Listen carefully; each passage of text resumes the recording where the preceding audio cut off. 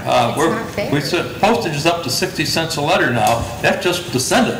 We have to pay somebody to put letters together, somebody to mail them. It's costing us money, and nothing's happening. So this is the last resort. And I will make a motion to go with all the fines listed. I'll second that. Are you talking about all 3 pages or just the trees and bushes? 2 pages. 2 pages. Yeah. Yeah. And all of these have been notified at a minimum one time. Twice. Oh, no. Twice. Twice. It has to be twice. It's called communications, that's what we... Well, and I have the reports here if anybody wants to look at them on when the letters did go out. It's all documented. I just want communication on what you're going to do. Because some of these are like 6 months old, and Sure. and Terry, I will admit, the conundrum that I have is like, what is going to get them to act? You know, the whole carrot and stick. Now, we are on a timely basis now because over the holidays, I don't send letters, but we are on a weekly basis that we do pick 2-3 streets, and every week it's going to be systematic. It's not like before where I would go out and then, because the committee got involved with me and helped me with this, and Bill has hired somebody to help me do the letters. I mean, this is very time consuming, and I'm not saying anything for me, but it is a lot, and people just aren't paying attention to their homes. Some of them. No. There are other people that are great. And I like the fact that if they do have it, they can come up to the fining committee and they can do stuff. And also hearing from realtors, the fact that Stony Brook does not have a master landscaper, so it helps keep our fees low. That does kind of hurt us because realtors have said you drive through, you got some houses are nice. Well, I'm just afraid if we lower any of these fines, It's not like the last time, I did not have one person show up. So obviously $100, $500 is nothing to them. Well, I need communication. Can I make a suggestion? Next All time right, you I'll make let this you list, talk. put the year in there too. The year what? Yeah, you started on. Started on, because you're running into almost a year of waiting on some of these. Yeah. Well, like I said, we June want- or July 21, but you better put July 21, 2021. Let me ask you a question. How long will it take to get letters out to all these people? Well, after today, and because of the number, there's 53 of them. Right. I would have to talk to the committee, get at least 2 separate dates, and I have to have it out 14 days before we have the meeting. Okay. My question was, do you think by next meeting we'll have an answer to some of these if you get them out? Or that's not enough time? No, it goes out. The next meeting is going to be the 2nd Wednesday in June. And our meeting's next week. What do you mean our meeting's next week? Board meeting's the following week. So we don't have that information then. So I think it's the right thing to do. Let's do it and let's see what kind of results we get. Any other comments from the board? Who made a motion? I did. What was the motion? To go ahead with the fines as printed. Okay. Who seconded that? I'll second. Rich, you seconded that? I second. Yeah, Rich seconded it. Okay, all in favor of the motion to go ahead with the fines as printed, signify by saying aye. Aye. Opposed? Carried. I have a question. Yes, sir. Not having been involved with the fines and stuff, when you have a violation and you send the letters and then you find someone, do they then fix it? I mean, That's the point. That's the yeah, point. they indicated that they fix it after. But they come to the compliance meeting, and at that point, they state what they're going to be doing. Okay. If they don't, for instance, there's a house back here that painted a color that was not approved. Last year, I sent 1 letter, I sent a second, then we fined her. We fined her $1,000, and we gave her the grace if she repainted within 30 days, we would waive the fine. If not, we would add another $1,000. We added the other $1,000. On those types of things, a year goes by, I start the process all over again. So I did. I sent them a letter saying, we're starting again, and she finally called and wanted to know what the approved colors were so she could repaint. It's just a process. What happened to the $2,000? apply for a lien, or does it just go away? And it stays on their account, and they pay it. Oh, yeah. Yeah, at that point, if it's $2,000 and they haven't paid it, they're staying in line to get in every time they come home. That's all we can do legally. There's a process by state law in Chapter 720 of the state statute that says you have send first letter, wait 14 days, no response, second letter, and then we do what we're doing here. We've given the people a little bit of grace time, and Very reasonable. very reasonable. Now we have to sort of get nasty a bit. Okay. It's just not fair to the homeowners that haven't keep their place like they should. Let me just ask a question, because this happened to me before I retired. I was out of town and I got a letter from the community and my roof was dirty. Well, it took one letter and I got my roof clean.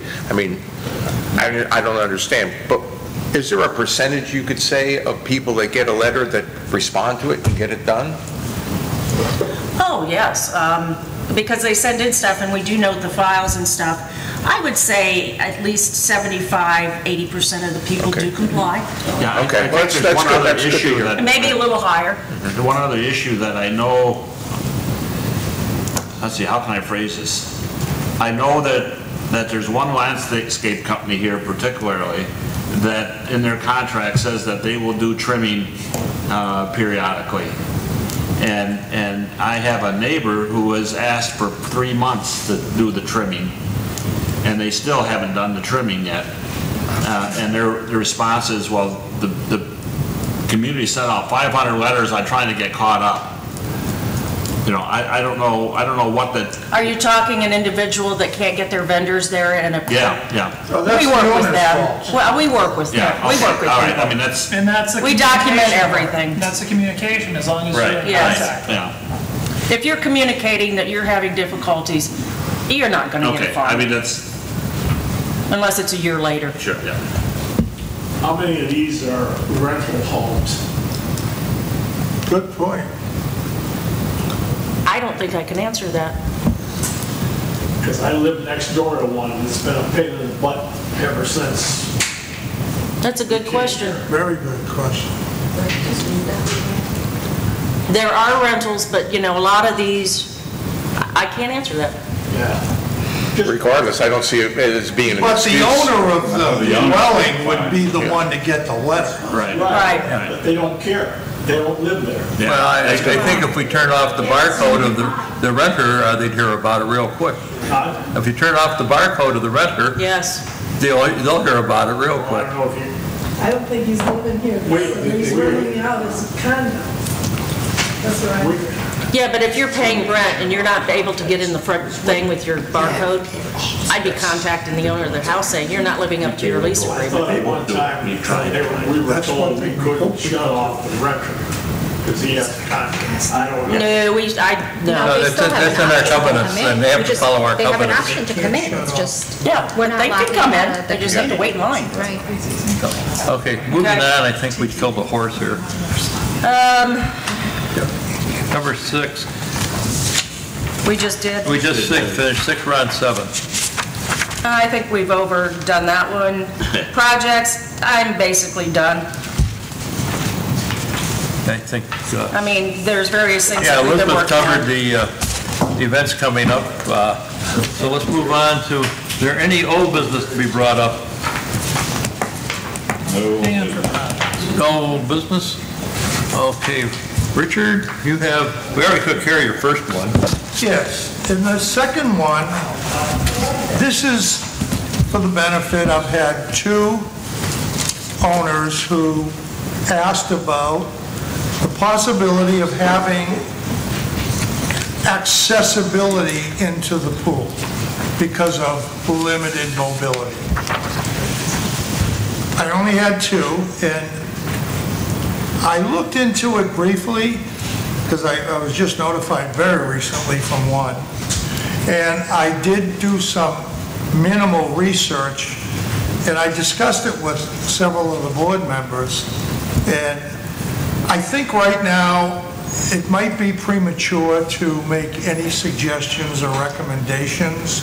There were issues brought up to me about something that sounds like a great idea could turn into something that it's a problem. And one thing that was raised, if we had a ramp going in, because we're at 3 feet as our minimum end, we may need a 30-foot ramp, and that would cut off a lot of the swimming area. That's one thing. So if the folks who did make complaint to me see this or hear about it, we looked into it. I'm going to continue to look into it, but I'm certainly, I'm not advocating that we go and spend $50,000 to have an electric chair put in.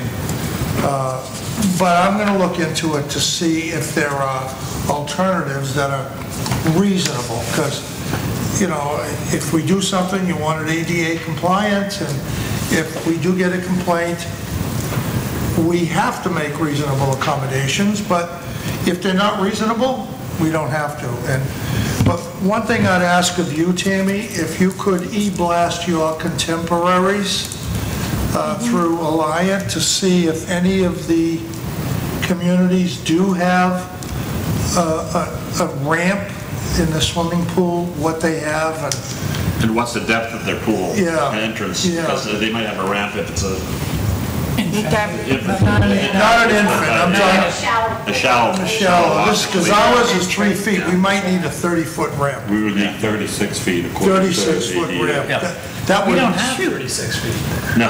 It would take up half of You may want to call the your width of the insurance pool. company, and you may also want to call, you may be required to have a lifeguard if you do that too. Okay. What the printed material available on Rampion and stuff is that we are a private pool. Therefore, we don't need the guard. We don't have to follow the ADA requirements. Right. If it was open to public, then we're open to all the rules. So what we have is a private pool, so we're clear that's a about- very good point. The liability. We don't want to create a problem where we don't need to. We don't want to solve a problem by I creating a raised problem. this in... Well, and one thing I think of, how many children are going to think it's a play toy?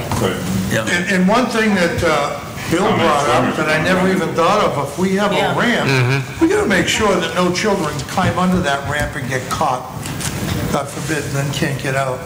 But there are some valid points that might sway me to think a little differently, but if you could blast your contemporaries, that would be a start for me, but that's all I have. I think it's much too premature to make any decisions. Bill, thank you. Okay, thank you, Rich. Our next board meeting is scheduled for June, or I lose the date on it. June 21st. 21st?